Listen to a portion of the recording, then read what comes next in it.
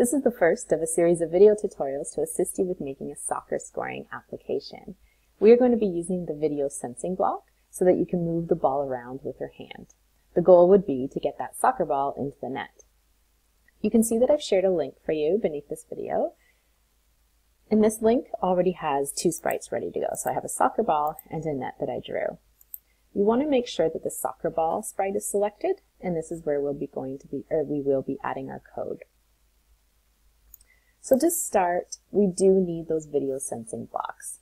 So we need to go down to the bottom left-hand corner of your screen and click on Add Extension, click on the video sensing, and now you can see you have all of your video sensing blocks, and you can also see me now because my video sensing is turned on. To begin our code, we're going to click on Events and grab the When the Green Flag is Clicked block. We also need to go to Control and grab a Forever block because it's forever going to be checking to see if it detects motion, and if it does, it will move the ball. Inside of that Forever block, you're going to go to Control again and select the If-Then block and snap it inside of the Forever block.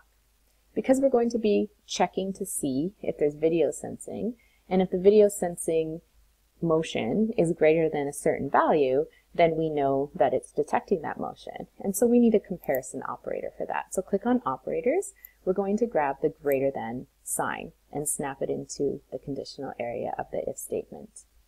I'm going to change that number to 10. Now you can play around with that number, but 10 I've experimented with seems to work the best for detecting motion. On the bottom, you're going to click on Video Sensing, and we're going to click on the Video Motion on Sprite. I'm going to make my code a little smaller so you can see it. So now, inside of the if, it's going to check if the video motion detected is greater than 10. And if it is, then we want it to do something. And what we want it to do is point in the direction of the sprite. So we're going to do that now. So under Motion, we're going to select the Point in Direction block. Now inside, rather than pointing in direction 90 degrees or to the right, we're going to go to Video Sensing and grab that same block that we grabbed earlier called Video Motion on Sprite, but we don't want to leave it as motion. Make sure in the pull-down menu you change it to direction. If you leave it as motion, you'll end up with the ball in the top right-hand corner there. So if it does detect motion, we want it to point in the direction of the sprite, and we would also like it to move a little bit. So we're going to go to Motion and grab the Move. We're going to move 5 steps. You can experiment again with that number. 5 is just a nice number to move the ball just a little bit.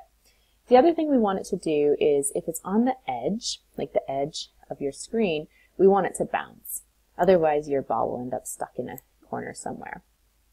So we're ready to test this program out. I'm going to click on the green flag to run it.